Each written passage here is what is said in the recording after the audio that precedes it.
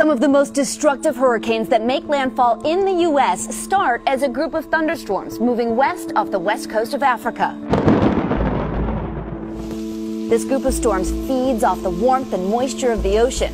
Air rises then to form more storms and is replaced constantly by the surrounding air. Below all this air rising, low pressure develops.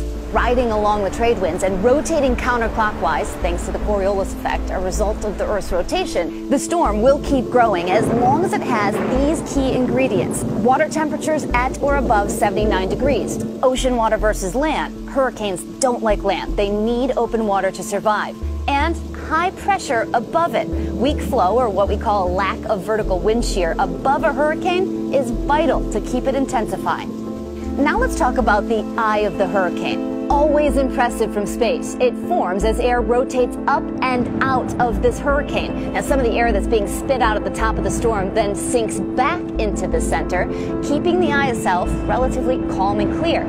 Immediately surrounding this tranquil eye is the most violent part of the hurricane, the eye wall. The most intense wind speeds at the surface are found right here in the eye wall, but they can extend, of course, out from the storm's center. The most destruction in a hurricane comes from the eye wall out to the right quadrant. So you take the already impressive wind speeds inside the hurricane, add the forward motion and the storm surge, and you have a recipe for disaster.